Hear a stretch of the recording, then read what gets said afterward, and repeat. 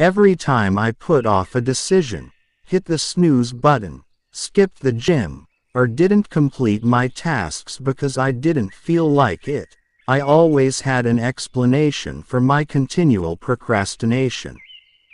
I told myself I was tired, or that it could wait until tomorrow. Who cares if you put off something, right? Well, you should care.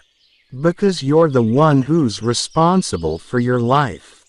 Too often, we look at productivity tips, apps or tools as the magic answer to our problems. But that also means we allow ourselves to blame external things for our lack of productivity. No, it's not me, it's my old laptop. It sucks, and I can't work this way. The office is too loud. People keep calling and emailing me. I never have time. Battling procrastination is an inner battle. I have many examples of that in my personal life. In 2013, I felt my career was stuck. 2 years before that, I started a company with my dad. But after 2 years, I became restless because I wanted to do more and learn more. So I did some freelancing. I built websites, did copywriting, content marketing, and some design work. But it didn't take off. Why? I never did the uncomfortable work. Instead, I found a job to escape those hard tasks. We all escape at times. Building a business or career is hard. It requires you to do difficult, tedious, and unsatisfying tasks. If you want more clients or work, no one is going to hand it to you. You have to hustle, do content marketing, one-on-one sales, network, or whatever method you use to grow your business. And if you want to climb the corporate ladder, you have to form alliances, be strategic, outperform your targets, and be great at what you do. That's what you should do, right? Most of us already know these things. Or, you will find out about it. There's no such thing as a secret to succeeding at work. However, we prefer to escape work. And that's at the core of procrastination to me. You know what you have to do, but you don't do it. Instead, you open a news site and start reading useless news items.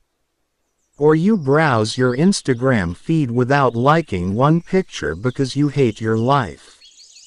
Maybe you browse Zara, H&M, Net-a-Porter, Mr. Porter, or whatever online shop you like. That was, and to a degree still is, the story of my life. For example, I'm now working on a new book. I know what it's about and I also have a title. But writing is also very difficult work to me. So I look for relief. I answer emails, read articles, go for coffee, do some online shopping, and work on recurring tasks to run my business. It's not that I'm disorganized. It's because I'm battling myself. Stephen Pressfield calls this inner enemy resistance in his classic, The War of Art. And this is what he says about it.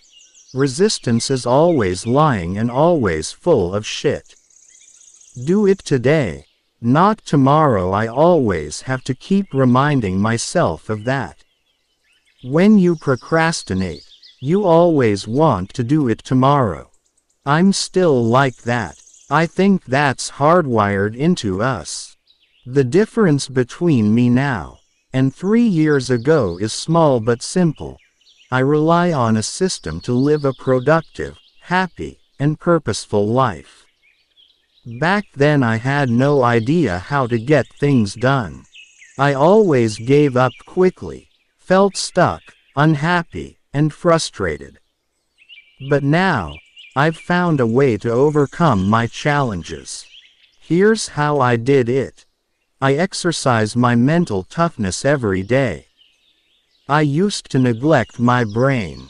I was mentally weak, thought too much, and didn't rely on myself.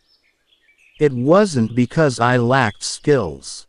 It was because I didn't trust in my ability to figure things out.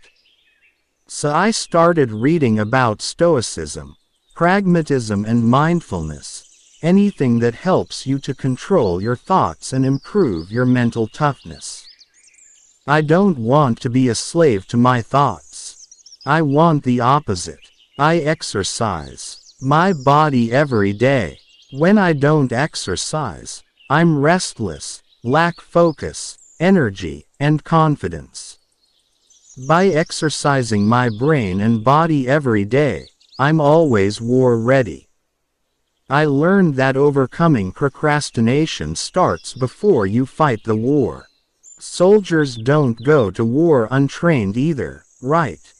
Be in great shape, mentally and physically. Always. I have a set of daily habits that help me to be in control of my life. I journal, read, set daily priorities, and don't consume useless information. I also make sure I interact with my friends and family every day. Human contact is important. This keeps me grounded. I don't have high expectations of life. And I enjoy my days. I never look beyond that. I always have a list of small but important tasks that I have to complete. Let's take my new book for example. I often want to escape difficult things like actually sitting down and writing. So I tell myself today is not a good day. But every time I think that, I open my list of small tasks and work on one of those things today. I study and practice the science of persuasion to get my message across. My mentor taught me, you can be the best writer and teacher in the world, but if no one knows about it, you can't make an impact. The science of persuasion helps you to write better pitches, cover letters, website copy, emails, etc.